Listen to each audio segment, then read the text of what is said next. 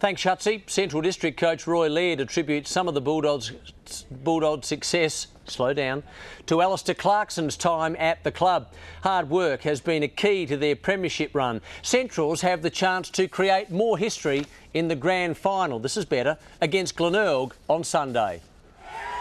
Only Foss Williams, Jack Oatey and John Cale have coached more SANFL premierships than Central District's Roy Laird. Glenelg standing in the way of his 5th flag in 6 attempts. More importantly, the Bulldogs are closing in on a record-equalling 7th premiership in 9 years. On a talent basis, we're probably not in the top 2 talented teams this year, so they're able to embrace that and have understood that hard work, accountability has been our real theme late in the year, and to this point they've done it well. Hard work and a strong physical presence is a theme that's carried through almost a decade of Bulldogs' dominance. Hawthorn Premiership coach Alistair Clarkson demanded it during his 2 years at the club.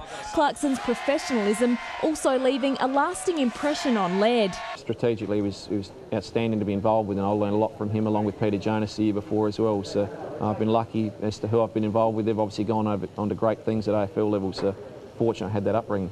And Laird's unpretentious approach appears to have rubbed off on the players, who aren't taking a 9th straight grand final appearance for granted. It hasn't made us cocky or anything like that, so we certainly we know what it's like to lose one, and that's not a feeling that a lot of us want to go through again. The Tigers insist they're not overwhelmed by the hype surrounding their first grand final in 16 years. Midfielder Ty Allen has been cleared to play after dislocating his shoulder. Nikki Barnett, 10 News.